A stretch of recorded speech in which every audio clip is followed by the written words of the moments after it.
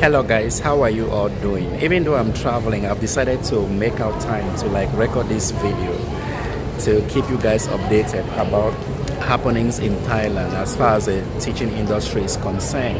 And I would like to talk about the difference between a native English speaker and a non-native English speaker, otherwise abbreviated as NES and NNES. Many of you keep asking questions about job employment in the kingdom.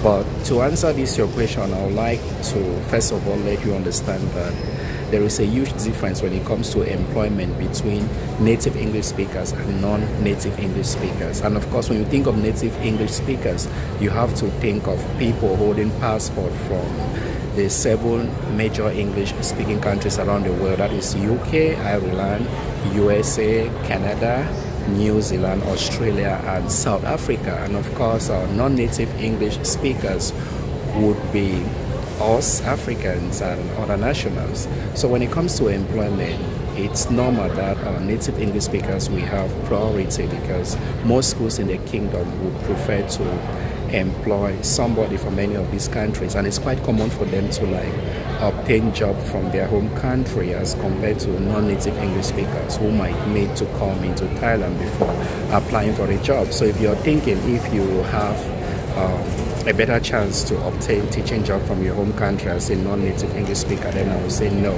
your chances are quite low. The best thing for you to do is to look for a visa and move over and apply for a job.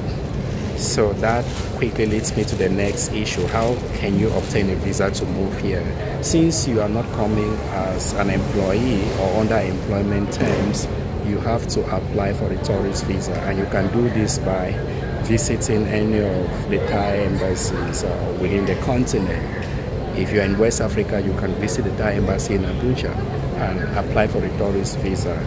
And of course, it has its own documents which you have to check and verify on the website to confirm.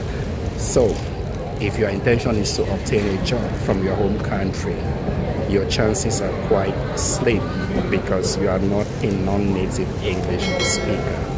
Avoid hoping aimlessly. Instead, put your finances together and travel to Thailand and seek for a job.